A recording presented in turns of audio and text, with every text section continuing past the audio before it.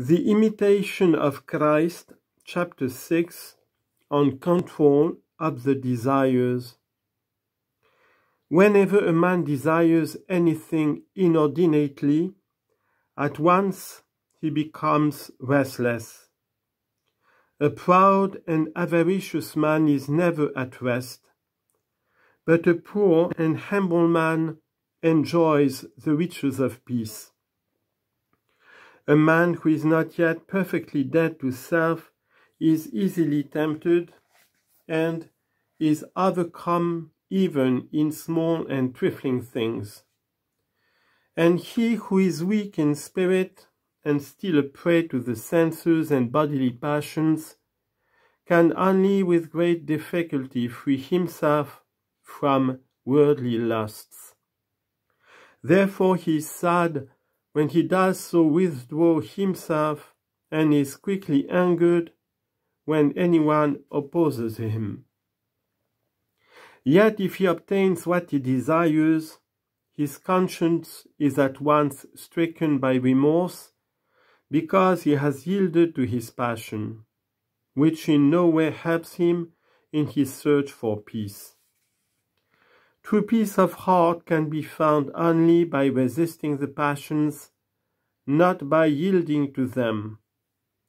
There is no peace in the heart of a worldly man who is entirely given to outward affairs, but only in a fervent spiritual man. Chapter 7, on avoiding vain hope and conceit. Whoever puts his confidence in man or in any creature is very foolish. Do not be ashamed to be the servant of others for love of Jesus Christ and to appear poor in this world.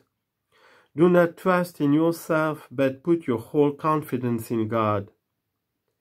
Do what you are able, and God will bless your good intention. Do not trust in your own knowledge, nor in the cleverness of any man living, but rather in the grace of God, who aids the humble and humbles the proud. James chapter 4, verse 6. Do not boast of your possessions, if you have any, nor of the influence of your friends, but glory in God. 2 Corinthians chapter 10, verse 17. Who gives all things and desires above all things to give you himself. Do not be vain about your beauty or strength of body, which a little sickness can mar and disfigure.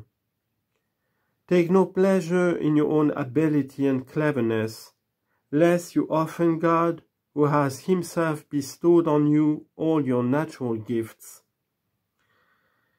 Do not esteem yourself better than others, lest you appear worse in the eyes of God, who alone knows the heart of man. Psalm 94, verse 2, and John chapter 2, verse 25. Do not be proud of your good deeds, for God does not judge as men, and what delights men often displeases God. If you have any good qualities, remember that others have more, and so remain humble.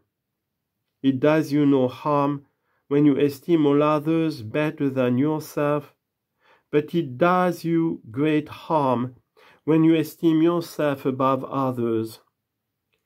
True peace dwells only in the heart of the humble, but the heart of the proud is ever full of pride and jealousy.